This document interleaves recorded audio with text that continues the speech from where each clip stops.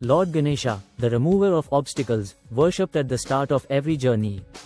But have you ever thought, what if the wisdom of Ganesha also connects with the world of pharma, health, and science?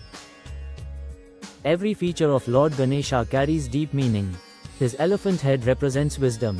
His big ears remind us to listen. His small eyes teach focus.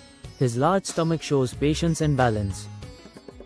Just like Ganesha's focus, scientists must concentrate when developing medicines. His big ears, they remind pharma leaders to listen to patient.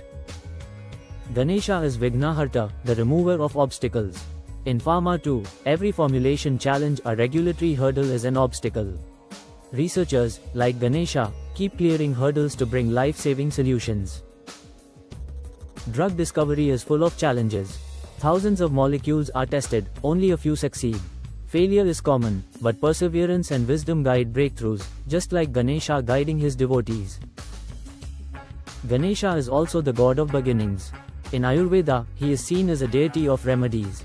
Even today, before launching new medicines, many seek blessings, acknowledging that science and spirituality can coexist for human welfare. What can pharma learn from Ganesha? Big head, think big, innovate. Small eyes, focus on details. Big ears, listen to patients. Large stomach, have patience. Flexible trunk, adapt to change.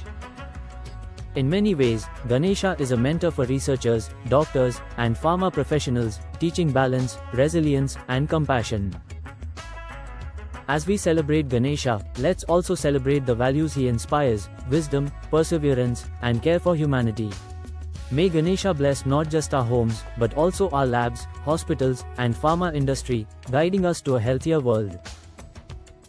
If you enjoyed this unique perspective, share it and subscribe for more insights. Happy Ganesh Chaturthi from PharmaHealth Insights by Rajesh.